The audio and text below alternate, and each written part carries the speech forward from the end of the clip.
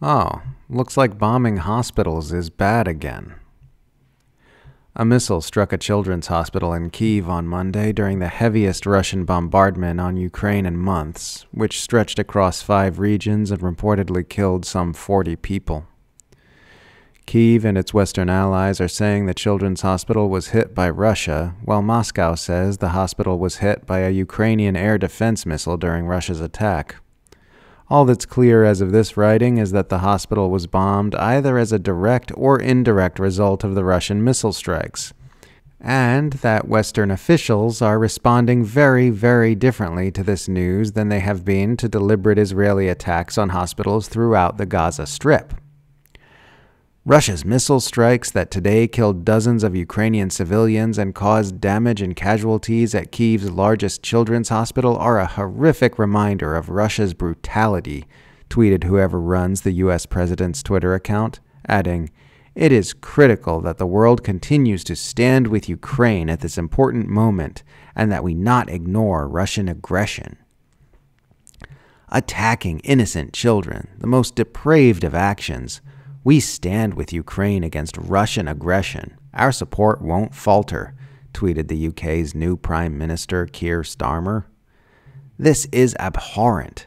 Striking a children's hospital and the innocent children inside cannot be justified, tweeted Canadian PM Justin Trudeau, adding, "My heart goes out to the families who are grieving, and Canada's commitment to Ukraine remains as strong as ever."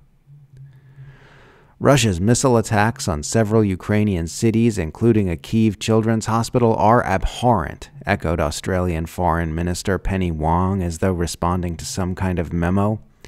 "We condemn the targeting of civilian infrastructure, including hospitals. Australia continues to support the people of Ukraine in the face of Russia's illegal, immoral war." Contrast this firm and unequivocal statement from Wong with her mealy-mouthed, passive language statement about Israel's deliberate systematic destruction of Gaza's healthcare system. Quote, "Hospitals, patients, medical and humanitarian staff must be protected. Australia is deeply concerned by attacks in and around hospitals in Gaza, including an Indonesian-funded hospital in northern Gaza and a Jordanian field hospital." End quote. And that's about as strong a criticism as you'll see from Western officials regarding Israel's relentless assault on Palestinian hospitals. Most haven't had anything to say at all. Since October 7th, there have been hundreds of documented IDF attacks on Gaza's healthcare system, which according to the UN has been mostly destroyed by this onslaught. Oxford University professor Nick Maynard has accused the IDF of systematically targeting healthcare facilities, healthcare personnel, and really dismantling the whole healthcare system in Gaza after spending time working there during Israel's bombardment of the enclave.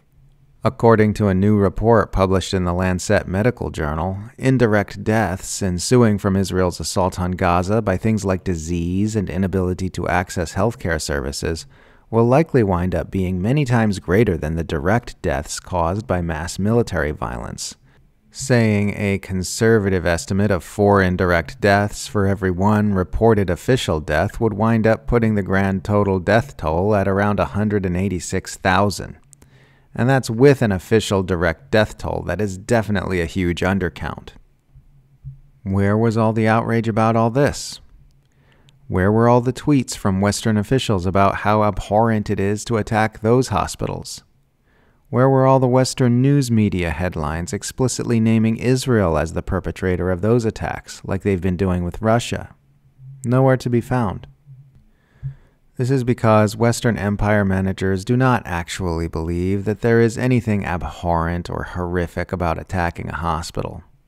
At least not one which provides services to Palestinians or other populations who are not favored by the Western Empire. This has nothing to do with concern for human lives and well-being. They just want to manufacture more consent for continuing their proxy war in Ukraine.